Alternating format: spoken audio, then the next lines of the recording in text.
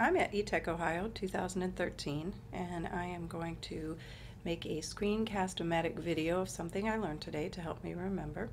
So I was in Google Drive, in My Drive, and then from there I said I wanted a Google Doc, and I went up to Tools. I named it Helen Keller, and I went up to Tools and I hit Research, which gave me the research panel. Then I typed in Helen Keller, and then I got this information.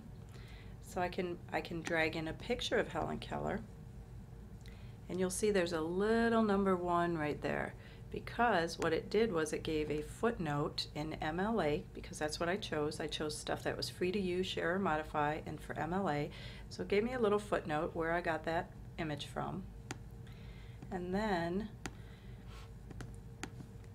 I can look at these different sites, so I could have a preview of that site just to see what it looks like. And maybe I don't want to use that one, so I'm going to scroll down, and I'm looking for a quote. Well, here is a biography site. Looks pretty good. So I want this quote about Helen Keller when she was born. So I click on the quote and I drag it over here, and I say I want to cite. So you see now I have a number 2 citation, and there's that footnote number 2, tells where it came from, which would be really great for students to use when they're doing research papers, or even if they just want to take notes and keep track of where they're finding information.